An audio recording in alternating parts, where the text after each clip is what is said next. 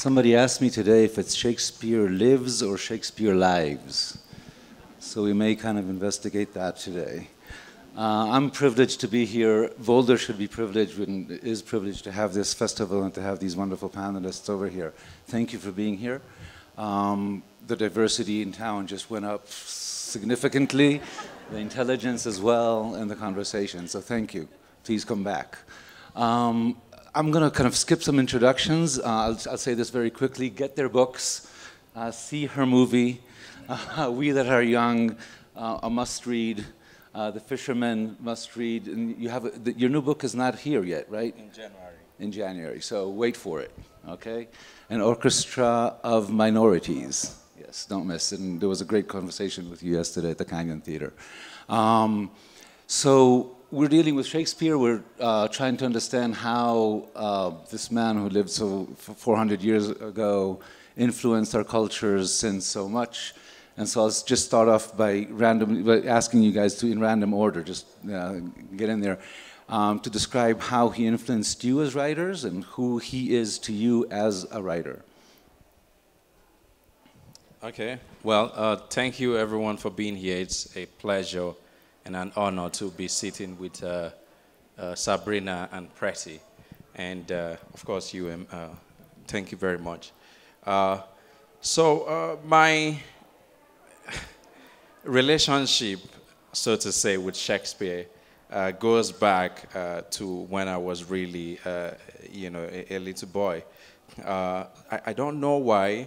I've asked my dad, but he doesn't really have a genuine, reason for why almost all the books he had when I was, a boy were Shakespeare books, Hamlet, Macbeth, and the rest of them, and a few Nigerian novels by Amos Tutuola, Chinua Achebe, and all that. So I grew up reading the things on his shelf.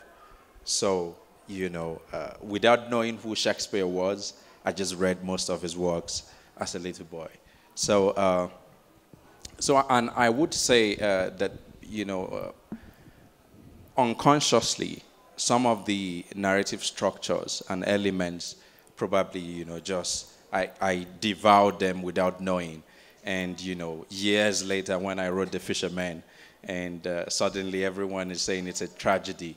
And I'm like, okay, well, maybe, I owe this to Mr. Shakespeare.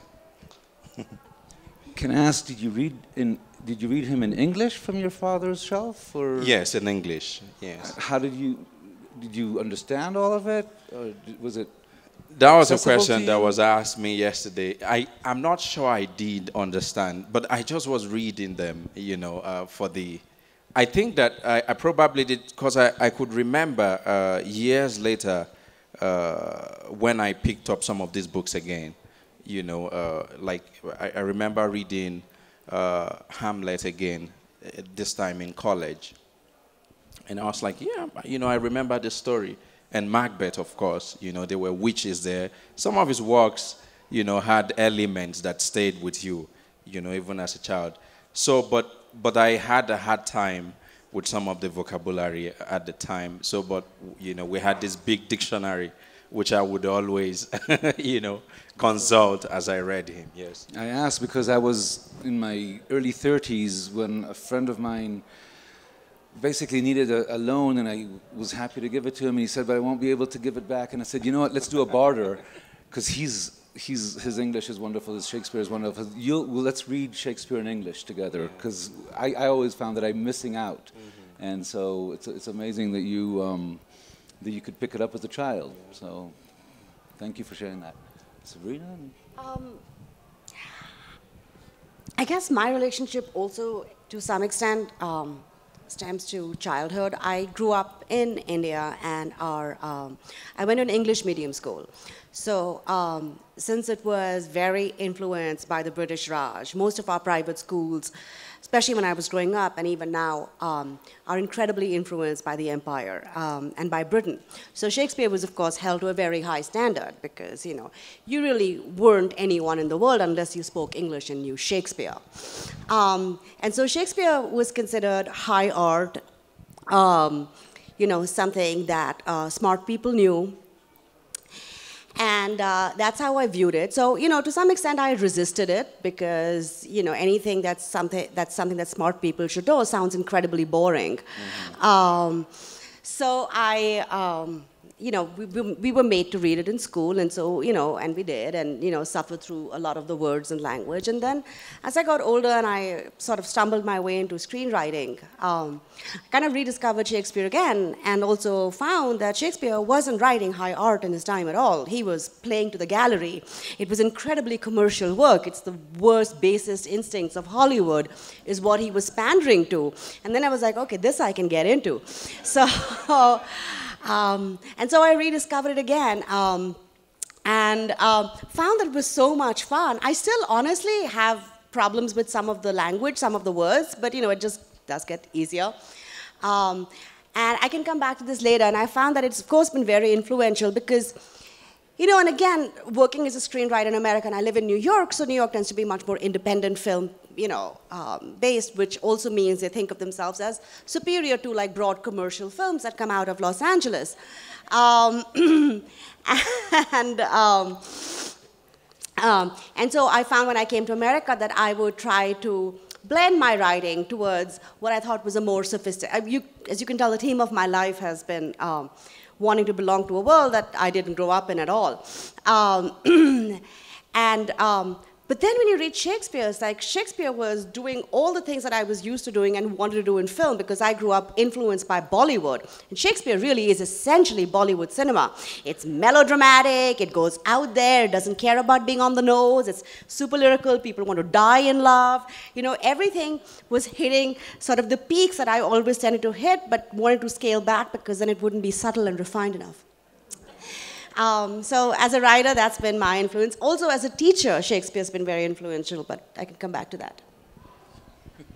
I suppose I come to Shakespeare from the other side of the empire in a way, because I was born in the UK. My parents moved there in 1968, and I came along, years later.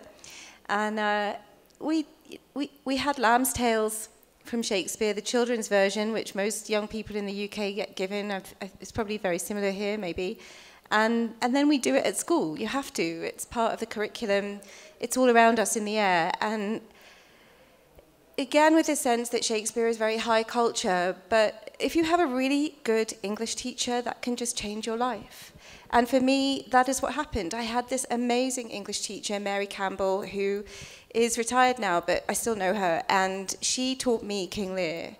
And I just remember being one of these young people who had a strong sense of social injustice, possibly because I was mediating, being British and Asian at the same time, all the time.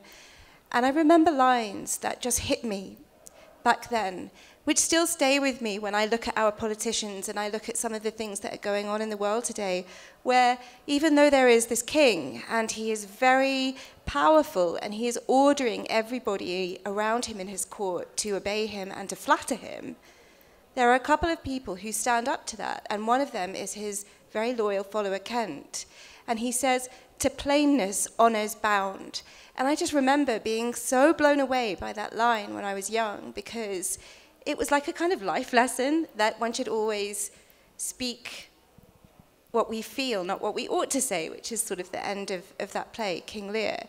And then, this young character, Cordelia, who very much she's very annoying because she's so kind of self-righteous in a way, but she tries to be true, and she stands up to her father. And as an Indian daughter, growing up in the UK, always being told, remember whose daughter you are, and you have to behave in a certain way to be able to pass in different worlds. The idea that you could sort of stand up to that and say to your father, actually, I'm just going to be true to who I think I ought to be, it was really striking to me. I always wanted to be a fiction writer. Life takes you in lots of different directions, so it took 20 years before I came back to the play when I was finally ready to write a novel or to have a go at it. And the play was just inside me, ready to be transposed to contemporary India, which is sort of like bringing together my parents' home and the home that I grew up in. Can you say more, maybe, about how King Lear has influenced? You adapted, or you made a modern adaptation of King Lear? So my book, We That Are Young, is a retelling, or a translation, I call it, of Shakespeare's King Lear. And It's told in 5 voices from the perspective of the 5 young people in the play. There are 3 daughters and there are 2 sons. And instead of being a king, this is a man who is the head of an incredibly powerful company. And I use the word company very advisedly because, of course, the empire started in India with the East India Company. And now that sense of colonization has been taken over by big business. And so that is colonizing every aspect of our lives. It becomes something that shapes what we buy, what's advertised to us, what we can aspire to being. It works on us in ways that we have no idea about. It kind of colonizes our minds in a way. So I was using that kind of pun and to try to explain something about capitalism. And I set the book in India partly because of this thing I'm talking about to do with roots, but also because the play begins with the division of a kingdom. And it's an extraordinary thing because when I was at school, no one ever talked about the Indian partition. But I was getting all of these stories at home from my aunts and my mother. And my grandmother never wanted to come to the UK because she sort of blamed the English for all of the things that had happened to her family. She had moved from what is now inside Pakistan to England in 1940 to Delhi in 1947. So she was part of this huge migration of people, and she had left everything behind in Lahore. And then suddenly, when I was at school, I suddenly saw this division of the kingdom being discussed in the classroom via Shakespeare, the pinnacle of culture. And then, so the book sort of has this partition history. King Lear ends with a civil war, which is fought over a piece of land. And in my novel, that place is Kashmir, where the divisions that happened at the time of partition is still being reckoned with. The final piece of the puzzle of this book is to do with gender, because, these daughters, when they first have to win their share of the kingdom in the play, are asked to do so as a way of gaining dowry. And now this issue of dowry linked to land, so if the land is their dowry, they're kind of getting, 2 of them are already married and 1 of them is about to be married. And to gain their share of their dowry, they have to say how much they love their father. So there's a sense of honor, female honor and the body linked to land. And for me, this is just something so powerful because it really puts pressure on women to behave in a certain way. There's so much misogyny in King Lear. It's absolutely outrageous. It's completely eye-watering. Some of the worst curses Shakespeare managed to write are inside that play. And that really spoke to me about the way that women are sometimes seen in contemporary India, as well as going all the way back to Indian scriptures, which I also draw on quite a lot in the book. Thank you. Sabrina, you deal with film, and you did mention that Shakespeare is Bollywood for you. In your movie, Monsoon Wedding, if anybody has not seen, you're in for a treat. I couldn't resist, it just came up, this line from Angelo in Measure from Measure, my false will outweigh your truth, with a sexual harassment theme that is happening there, coming from the wealthy possessor of the family of sorts. Can you speak, first of all, has that even struck you? Has that even gone through your head as you were writing this? Were you seeing links or sources in Shakespeare? I actually was not with Monsoon Wedding. I have written and worked on something else, which was actually an adaptation of Hamlet set in Kashmir. No, I actually was reading a lot of Chekhov when I was doing Monsoon Wedding because being a society that was on this brink of going from a very traditional world to more modern culture, especially because we'd opened up our economy and with globalization, we were going through that change. It felt much more connected. But sure, why not? I mean, we can see Shakespeare in everything. Yes. Chigozie, can you speak more, or can you speak to how Shakespeare in Nigeria, is there a lot of Shakespeare presence? Is there a lot of, is he taught in schools? Are there many productions? I come from Israel. I can say that he's a very popular playwright in Israel, largely because, as same with the film industry, there are no royalties involved. You don't have to pay the playwright. He's not going to argue if you make cuts or changes. and he's very adaptable. Romeo and Juliet with Palestinian playing Juliet, and a Jewish Romeo was a great hit, and so on. Can you speak to that? Yeah, I think, yeah, of course, Shakespeare is taught in schools. I'm not very sure if I ever read him as a student. But, what Preti said is really true, and Sabrina too. So Nigeria was colonized by Britain. So the curriculum there, I think, at least when I was growing up, was patterned after the British won. In fact, our school system, I still mix things up, even though I've been living in the US for about 5 years now. I say secondary school when I mean high school, or something like that. So there must have been. So I read most of his works on my own, and so I'm not sure if I read him, but I know that he's played a lot, especially in the big cities in Lagos. I think I didn't see it myself, but I've heard about productions of Shakespearean plays. But I think that of the population who are into reading, most people that are educated will have read Shakespeare or come in contact with his work in one way or the other. I think for me, the thing about Shakespeare is that his works, they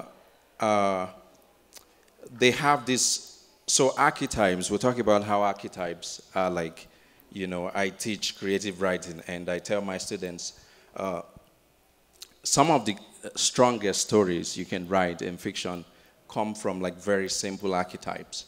I would use the example of one of the films that, movies that touched me recently, and that would be 3 Billboards in is it Missouri or something like that. So it's a very simple story. A mother just wants to, find the killer of her. She wants justice for her, daughter. And as simple as that, it's not a complicated, really, if you strip everything down, her desire, so to say, is that simple. But it carries the movie through. The strength of that movie is that you have, from the beginning of the film, we're told what she wants in very plain terms. And the story never deviates from it till the end. So I think that's what I see in Shakespeare. He takes these very archetypal elements, like King Lear, for instance, strikes me as, resembling even, the Homeric, poem, Iliad. So it's really about vengeance. So I think there's a guy there, it must be Kent or something, Edmund. Edmund is one of his sons.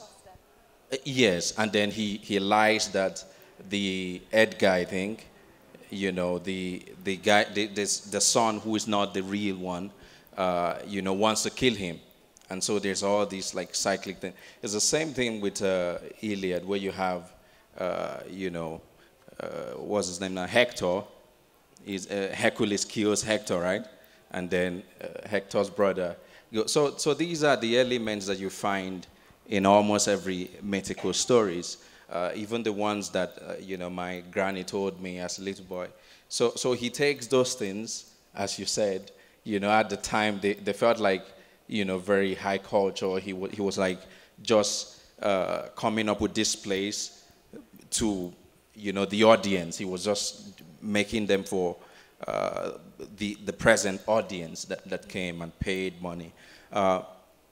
He wasn't thinking maybe of a sophisticated literary. I mean, arguments can be made that he probably was doing that, but sometimes it comes off as if he was just writing on demand for what was there. So this is so that's that universal element. I think we see. At least I saw them when I started reading Achebe, Amos Tutuola, and these early Nigerian novels. I saw in Okonkwo, for instance, a tragic hero. And I remember thinking, well, this guy is like, you know, one of the Shakespearean characters. So that's what Shakespeare, you know, I think Shakespeare is Nigerian, so to say. He's everywhere. He's also, first of all, the man wrote, what was it, 16,700 and something used words, and of them 1,500 he created or was the first to use in print. 37 plays, 154, I believe, sonnets. How come he gets, what is it about him that makes him so accessible through cultures? Recently, you know, we were talking about the year of Lear, a recent book called Tyrant by Stephen Greenblatt speaks of the tyrants in Shakespeare and politics, about our current situation, tyrant, anybody, without mentioning the not pink elephant, but maybe orange elephant in the room once by name, not once, with tons of references. What do you think it is that makes him so adaptable and accessible? And if you have, one of my favorite adaptations is actually The Tempest, Paul Mazursky film, with Gina Rollins and Cassavetes, and Susan Sarandon and Raul Julia, a wonderful cast. Modern day, this is modern, when I say modern, it's late 70s or maybe early 80s. How is he so adaptable, or what makes him so accessible, certainly in your cultures or where you've seen him around the world? Well, for me, the first thing is the poetry. It is incredibly easy. You know, we talk about how difficult it was when we were young people to understand the words and so on, but it is written in 16th, 17th century language, so of course it's going to be difficult. You need someone to help you to understand the nuances. Everybody has to go through that. It's part of school. But there's something in the poetry which is a sort of call for hopefulness, even in the worst and the most tragic and the most evil exploration. There is a sense that these are characters who are struggling to somehow do better despite the structures of power that they're in. And the film that you've worked on, Heather, which was Hamlet set in Kashmir, has this excellent joke about revolutionary poets. And I really think about Shakespeare as this kind of revolutionary poet in a way, where the language itself is the thing that is always renewable. Because words that are so easy to understand, and they're puns, like tender or bond, or, you know, these are the kinds of words which have several different meanings, and for people to then translate them into their own languages, they can find correlations in their own times and in their own ways. So that's the first thing, and we've all talked about colonialization and so on. So there's two things. There's the poetry, which is wonderful, and then there's the dissemination, which is political. And for those reasons, it's spread across the world. I've worked with theatre makers and writers and filmmakers in different parts of the world who are making Shakespeare's plays to mediate their own conflicts. And one of the places I've worked was Zaatari refugee camp, which is near the Syrian border in Jordan, where a group of young people did a version of King Lear in Arabic. And they didn't do it because somebody went into that camp who was from the RSC, the Royal Shakespeare Company, or somewhere like that, and wanted to do Shakespeare with them. What they did was they were organized by a soap actor called Nawar Bulbul, who went into the camp to distribute milk. All the children recognized him because he's a very, very famous, popular actor in Syria. And then he decided that he was going to put on this version of Lear because he had studied Shakespeare at drama school in Syria. And all the children had kind of knew about this play, they knew about Shakespeare and so on and so on. They had left everything behind and they had found themselves in Zaatari. It's home to about 80,000 people. It's very, very dusty and so on and so on. It's run by the UNHCR. And over 3 months, they put together this extraordinary production with 160 of the children where they did a version of Lear in Arabic. And they were able to strip down the play to take out some of the subplots. They changed the ending, but it was still recognizably King Lear. And so there's a lot of thinking around that says, you know, how did they do that? And is it still Shakespeare? And there are some people who get very concerned about it, that how can it still be Shakespeare? And it's not our Shakespeare because it's no longer in English. The plot's been changed, the ending's been changed. It's you know, being performed in a refugee camp in a very live situation. But there's something about the idea of the division of the kingdom, again with these archetypes that you're talking about, that is just so translatable, unfortunately, to the contemporary moment. And when you see these kids do versions of Shakespeare, it just blows your mind that this playwright has traveled 450 years to say something through them about our contemporary moment. I'll add to that and say that I think one of the reasons why Shakespeare is still so present, even these many centuries later, is also because of empire. So the British covered vast space, while they were like spreading out, to the imperial posture and empire. And then, as we said earlier, most of these nations received the educational systems from the British. So Nigeria, for instance, is like a kind of British African country, so to say. You can make the argument that we are changing that now, but for a long time, in fact, the Union Jack was a flag. So spreading the culture, the religion, was something that the British did. So, and Shakespeare being himself, a large figure in British culture. So that was one of the reasons why it spread too. Another thing is because of the mystery behind the man himself. So anything that, is mysterious in that sense. So we're talking earlier about the book Will in the World by Greenblatt. And I love the book, but it's full of suppositions. Suppose, maybe we can infer that this was that, that was this. So there really wasn't very much about him, in terms of his personal life. So people, and he, was this large homongous figure in the culture. So people were like falling over themselves for centuries to try to discover who this man was. So the more the mystery behind him increased, the more the legend around him. I think that's also one of the reasons why, he looms so large in literature. Sure. Although that's a little arguable. There's quite a lot of information that we do have about Shakespeare. We know about where he grew up. We know about what he studied in school. We know when he moved to London. We know that there was a 7-year gap that before he reached London after leaving home. We know that there was a theater troupe that was passing through Stratford right before, and there's an assumption, as you're right, an assumption that he traveled with them because they made it for 7 years afterwards into London, and you see the plays that they did, and you can see the links to the plays that he wrote later on. We know about the money. We know a lot about his finances. We know about his marriage. We know about his kids, about the death of his son. We know a lot about the man. But it's true, there is a lot of mystery. I think probably also because of the scope of his work. It almost seems inconceivable that one person maybe could do this kind of a thing. And therefore, there are various theories around it. One of them is that we have nothing in his handwriting except for 8 signatures. That's correct, except for one page that we will be privileged to read, to hear later on, read from a play that he contributed just one speech to called Thomas More.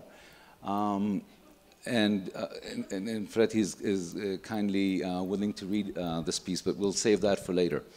But one of the things that strikes me is how can the same play, Coriolanus, was for the Nazis was something a play that everybody must see because it glorifies the Führer, and at the same time, same country. For Brecht, it was an intro to communism. So how did he manage, do you think, as a writer, to be so adaptable and so ready to be taken Merchant of Venice can be done and has been done as an anti-Semitic play, and of course as a play that goes against anti-Semitism. Any thoughts on that? You know, for me, I think one of the reasons why it works so well, you know, especially when you're working in film, because it just costs so much money to make, there's always pressure to make it as accessible as possible to as large number of people as possible.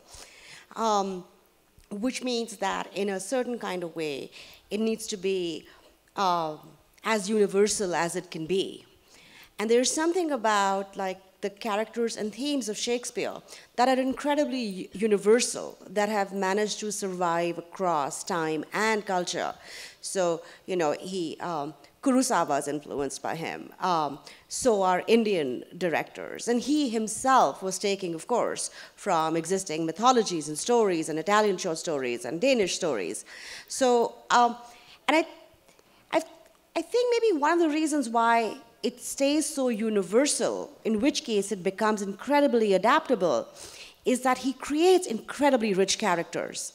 And that's always the tricky thing. And I think once you manage to do that, if your characters are fleshed out and feel human enough, all of them, even the terrible ones, they all have humanity, which is a wonderful thing. And I think it's that humanity that manages to speak to everyone, because even though the specifics of our circumstances and our culture and you know, our ideology and everything else can change over time, as human beings, we respond to the same things. We understand loss and love for a child and betrayal. Those things stay the same. And I think because he touches on things that are such incredibly, profoundly, deeply human experiences, it manages to survive. Plus, as you said, you don't have to pay any royalties. But you know what? Neither did he. He stole from everyone. He did. He did. He only wrote 4 original plots for all of his plays.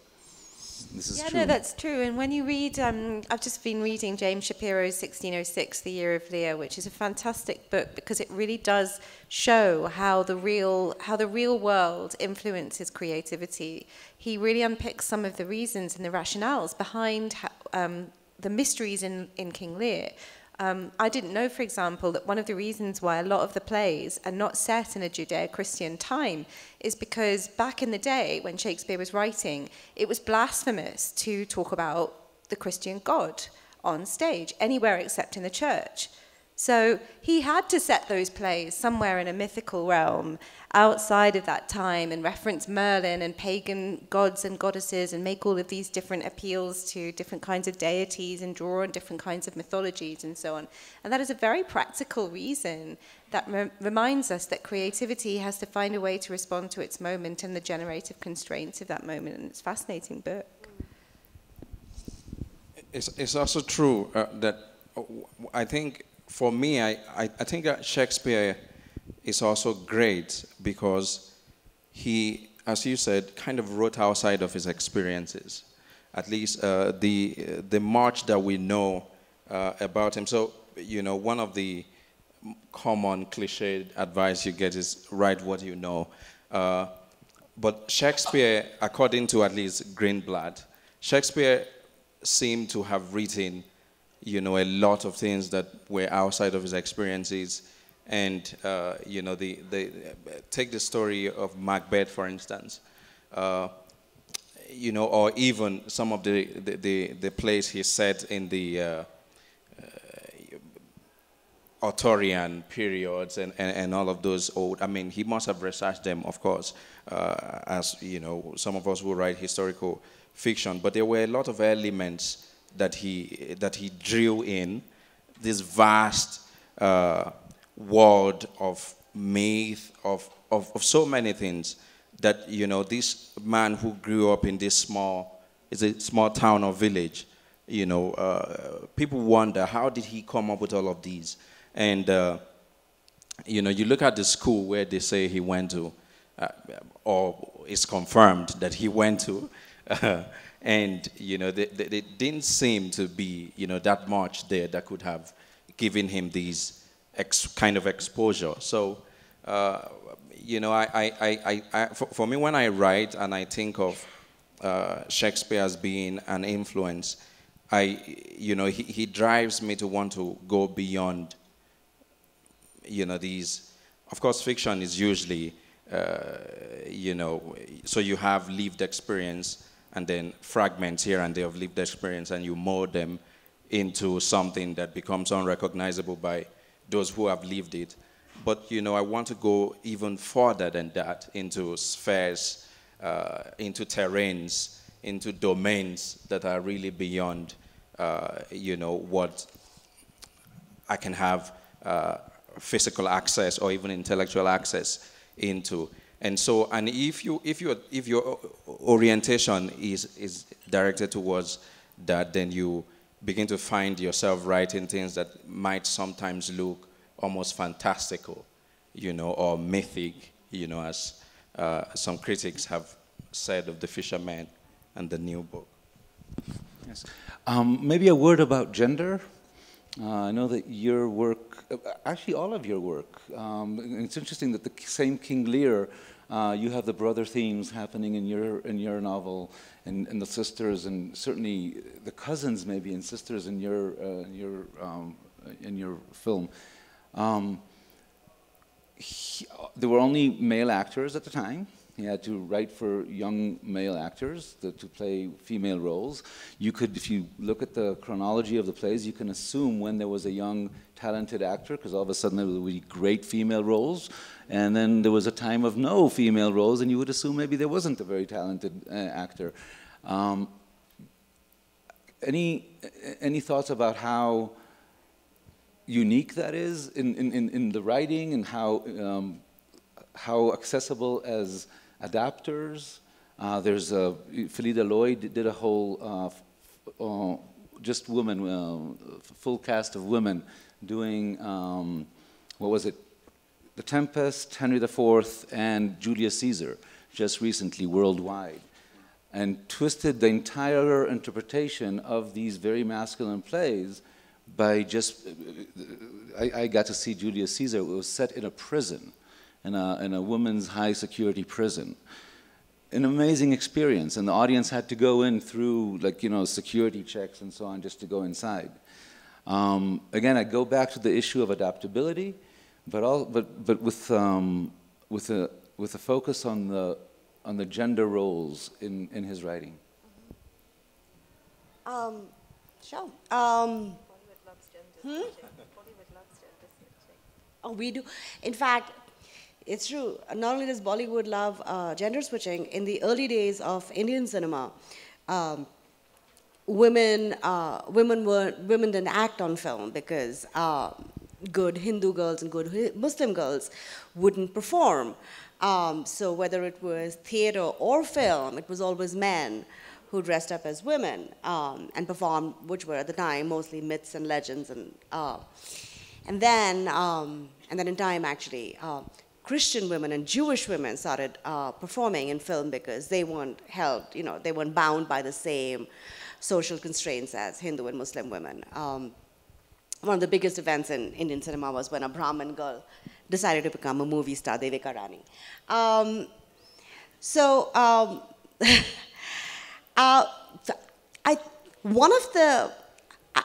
me, one of the greatest things that I've ever read about Shakespeare, and it's completely fictionalized, except that it's completely truthful in the things that matter, is Shakespeare in Love, which you should all read the script.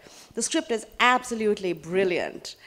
And it touches upon everything. It touches upon the ideas of gender, because, Gwyneth Paltrow is cross-dressing, as a man, and they fall in love, but also with the idea of when you don't have easy, access in the same sort of social way to women, how do you imagine women, what that means. Also, just the process of rewrite, talking about how Shakespeare wasn't considered Shakespeare in his time. There's a wonderful line, like in the very first scene, which is fantastic, and it's a great first scene in a movie ever, where he's writing a play, and the producer says, yeah, he's working on it right now, it's great, it's called Romeo and Ethel, the Pirate's Daughter,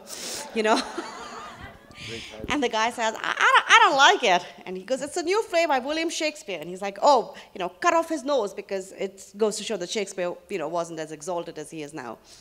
I mean, the only reference I can make, again, with how Bollywood Shakespeare seems to me, they say that if Shakespeare was alive right now, he'd be a screenwriter, because his work is so dramatic, and it's very much about scenes and plotting and character development, and has openings, middles, and ends in the way dramatic works have, in a way a novel can afford to deviate and be more inventive with, but dramatic writing, screen, stage, or TV tends to be much more constrained. Is both that Shakespeare loves beautiful dialogue, Bollywood loves dialogue. In fact, in the Bombay film industry, it doesn't happen so much anymore, although it still happens, but historically, you had one person who wrote what was called the screenplay, which was the action, the non-dialogue part, and you had a whole other person, usually an established poet, who wrote the dialogue. Because dialogue was so critical and so important that you actually had a poet, and again, write lines that were memorable, that people would recite and would tell their lovers or quote to their children, and remain in popular culture forever and ever. So I don't know what to say about the women thing, but there's Bollywood and Shakespeare for you. Yeah, I love. I've watched a lot of Bollywood Shakespeare. It's part of my work, which is a tough job, but someone has to do it. And when I look at how transgressive Shakespeare is with gender in the 16th and 17th century, you're looking at this men dressing up as women, and if you then take it to the stage level, you've got men dressing up as women, dressing up as men, pretending to be little boys or little girls. You've got men that turn into donkeys and fairy queens that fall in love with them. Clearly Shakespeare never, that comes straight out of imagination and myths and fairy tales. He never kind of went into a Midsummer Night's Dream for us. So what is this imagination? It's an imagination that can always test the boundaries of social structures, the structures that are placed on the body for a start. It's very much to do with beginning with the body and then going outwards to saying, okay, now I'm going to push against the family, and now I'm going to push against the social world, and now I'm going to think about that world on a global scale and set this play in a very far off island in the middle of nowhere where the boat that is the Tempest can find a Caliban that is a kind of monster that is born of a rape that wants to then perpetrate that on another person. And then suddenly there's a kind of question of how language morphs into something that isn't supposed to be that language, and how all of that is somehow connected to whether or not there is such a thing as male or female or monster. And if there is a monster, is that monster gendered? And it's an extraordinary imagination. And over the centuries, that imagination then becomes mediated again through politics, and it becomes mediated again through sort of conservative society or liberal society or whatever that is in power that's deciding how culture gets curated. And I'm very, very anti this idea that culture should be curated by any particular kind of social body. And every time you see someone do Shakespeare these days, in a society where culture is deeply curated and shut down on these issues, because it's Shakespeare, they get away with it, and that is the most exciting thing. So you can have people making very, very subversive comments about their own times because they're hiding it through the Shakespeare, and Shakespeare did the exact same thing in his own time. So that is exciting. Thank you. We have to open it up to questions. Yes, thank you. Before we do, just as a final touch of Shakespeare, because of relevance, as we spoke, Preti is kind to be willing to read to us this one piece that Shakespeare wrote in a play called Thomas More that addresses the issues of illegal immigrants, if you will, and border walls and things of that nature. In the scene that we have a mob in the street calling to remove the strangers or build that wall, etc. And Thomas More comes out to change their perspective. And this is the speech that Shakespeare wrote, abridged. Grant them removed, and grant that this your noise hath child down all the majesty of England. Imagine that you see the wretched strangers, their babies at their backs and their poor luggage, plodding to the ports and coasts for transportation, and that you sit as kings in your desires, authority quite silent by your brawl, and you in ruff of your opinions clothed. What had you got? I'll tell you. You had taught how insolence and strong hand should prevail, how order should be quelled, and by this pattern none of you should live an aged man for other ruffians, as their fancies wrought, with self-same hand, self-reasons and self-right, would shark on you, and men, like ravenous fishes, would feed on one another. You'll put down strangers, kill them, cut their throats, possess their houses, and lead the majesty of law in line to slip him like a hound. Say now the king should banish you. Why, you must needs be strangers. Whither would you go? What country, by the nature of your error, should give you harbour? Would you be pleased to find a nation of such barbarous temper that breaking out in hideous violence would not afford you an abode on earth, whet their detested knives against your throats, spurn you like dogs? What would you think to be thus used? This is the stranger's case, and this your mountainish inhumanity.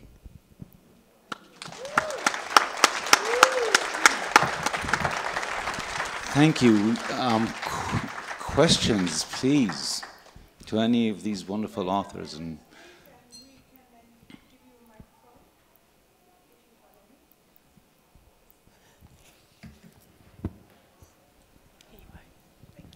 thank you all for talking about my favorite person that ever lived. Oh, okay. All right. Oh, God, there's so much to comment on. Yes, an English teacher can change your life. I agree with you that there isn't a whole lot known about him, because otherwise, why would there be the Edward de Vere Oxford theory? So there is a lot not known about this fabulous person. I've seen a lot of Shakespeare plays in my life. My question to you is, I have never seen any Shakespeare plays that were not in English, except for maybe the Kurosawa films. I mean, quasi. Okay.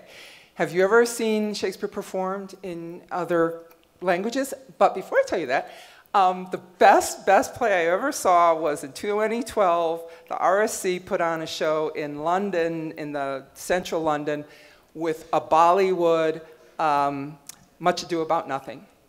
The British Indian actress Meera Syal played Beatrice. I don't remember who played Benedict, but it had like the marketplace. The theater was set up as we were in the marketplace. They were selling us goods. There was dancing, Bollywood dancing. It was the most fabulous production I've ever seen. So have you guys seen Shakespeare perform not in English? Many times. Thank you. Yeah, I only watch Many Shakespeare times. in other languages. Yeah. Arabic, right? Yeah, I've seen in Turkish. So I went to college in North Cyprus, the Turkish part of Cyprus, and at some point I learned how to speak the language, and you know, the department, the Turkish literature department, you know, in my college actually had Shakespeare. I mean, the translated version, of course, but they played it on stage. I think it must have been Hamlet, you know, a kind of an abridged version of Hamlet that was staged. I thought it was interesting because Turkish has their inflections, and they are, of course, same with you know, various languages.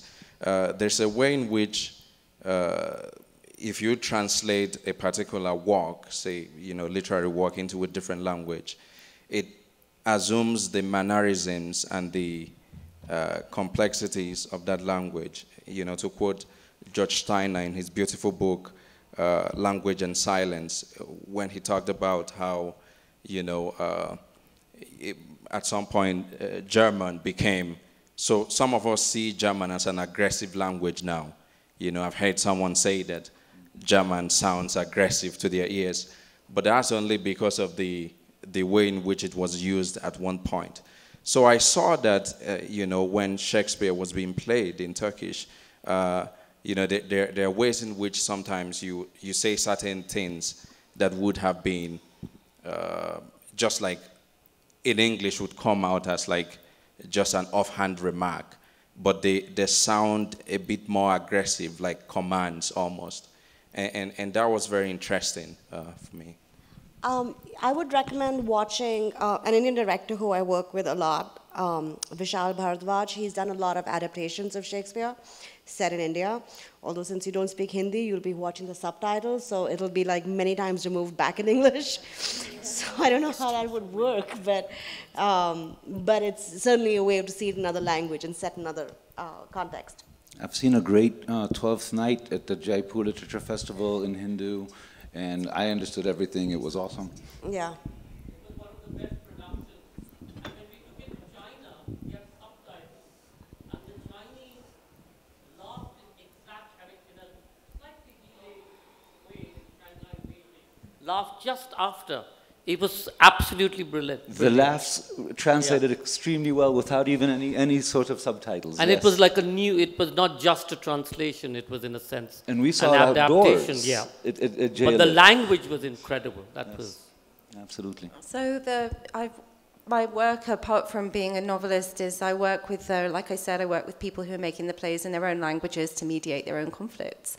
And so some of my work involves I've worked with a Kosovo and Serbian version of Romeo and Juliet, which is done in Albanian and Serbo-Croat, which is, for those of you who know about the fall of the former Yugoslavia, the breakup of that, and the horrible war that followed in the 1990s, to bring those two languages together on the stage, where you have Serbian actors speaking Albanian, and Albanian actors who all know the Serbo-Croat anyway because they got it was forced upon them.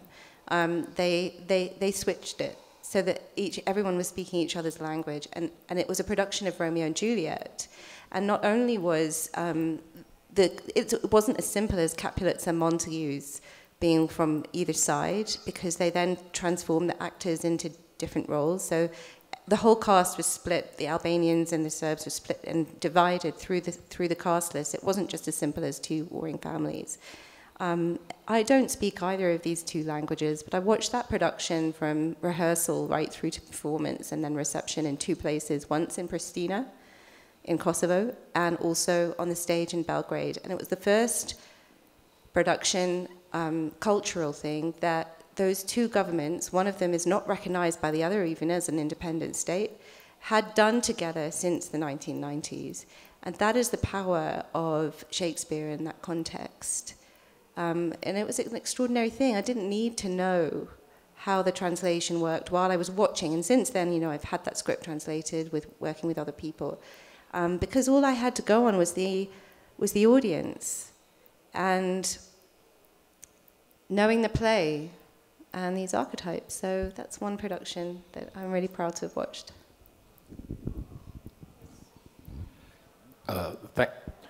Thanks for the presentation again. This is maybe a little bit going back to what you've already done. You did such a nice job, but I read that like 86% of Shakespeare's lines are spoken by men and only 14% by women. So I wonder about the paradox of gender and diversity, because this is a pretty diverse panel here and everything. What do you say to critics that say that Shakespeare is irrelevant, that he's just an old dead white guy? I don't think we know that he was a white guy. I don't know. I don't know. I don't really care. Like, critics can. The poetry speaks for itself. The fact that over history it's lasted is partly to do with cultural dissemination, as we've all said, and colonization and so on. Who knows how Tagore would translate if he had been disseminated as widely. I mean, we talk about gender switching. The Mahabharata and the Ramayana are full of gender switching. They are full of men who who have problems with their masculinity. They're all on different scales. They're born of goddesses and monsters. Some women pray hard to become men and warriors so that they can go take revenge on their families and so on. You know, so the fact that Shakespeare only has a certain amount of lines for women, of course, that matters, and it reflects perhaps some of the generative constraints of the theatre at the time, where the women couldn't be on the stage. They couldn't even get those actors. But, you know, I don't really think that we can take Shakespeare off a curriculum, but I do think the curriculum should be more balanced with writers and theatre makers and filmmakers from different parts of the world, which is very, very closely connected. I also think that sometimes it's a hard thing to hold people who have written at a different time in history to modern standards, because it's a kind of test of purity that almost no one can pass. To some extent, I mean, I find actually Shakespeare fairly misogynistic. Like I found Taming of the Shrew. When I first read it, I thought, yes, this is what should happen to, Indian girls who don't behave. They get husbands and they teach them how to behave right. And of course, as I grew older, I completely questioned that and found it really offensive. But I think to some extent, you just value it for what it gives you for that time. I found that if I question too hard and too deep, there's almost nothing there's very little that worth studying. I mean, Picasso was a misogynist. I mean, great writers and great artists have been, in some ways, terrible people. I struggle with this in a larger way especially now, since the whole, thing with like Me Too and in the entertainment business, like do you separate the art from the artist, and how does that go? But it's also race, in Shakespeare as well. Jews were, of course, considered another race, at that time. So it's, it's Shylock, but it's also Othello. I guess I'm okay with it. I'm okay with studying Shakespeare for what it's worth and without holding him to a more modern standard. I think these are very sufficient answers, really. I'll just add to that and say that, I read Shakespeare for his prose, for the elevated language, for the way it sounds, and I consider his work deeply humane, really, most of it at least. Well, I don't know if I had expectations regarding diversity and all that, but probably not, really. I know we're short on time, so I was curious if one of you could share your favorite Shakespeare character, or else the one you think is the least known or valued. Mine would be Macbeth, without even a thought. The reason is because, I mean, he's not a very good character, in terms of morality, if I were to judge him. But there's something innocent about him, at least I've read the play probably 3 or 4 times at least, and I've seen it played before. But he, like the children in my book, so in The Fisherman, very quickly, there's these 4 boys, with a, dreams and all that, a serene family, and they encounter this guy who has the ability to see the future, and then their lives are transformed. So that's like what happens in Macbeth. He may have had ambitions to become the king, but the moment when they see the sun speaks to me, I keep thinking about the appearance of the 3 witches. And to me, I mean, that's the character that I always remember, most frequently. I don't know. I mean, I remember reading Shakespeare, Romeo and Juliet, and I'm forgetting the name of Romeo's cousin who was killed right in the middle. Yeah. How? Mercutio. Yes. And being like very sad because I felt like I kind of crushed out on Mercutio. I don't know why. It's just so charming and lovely, and it was very sad for me. So maybe if there was a way to use an underutilized characters, bring Mercutio back and like do a whole other play, just a spin-off based on that.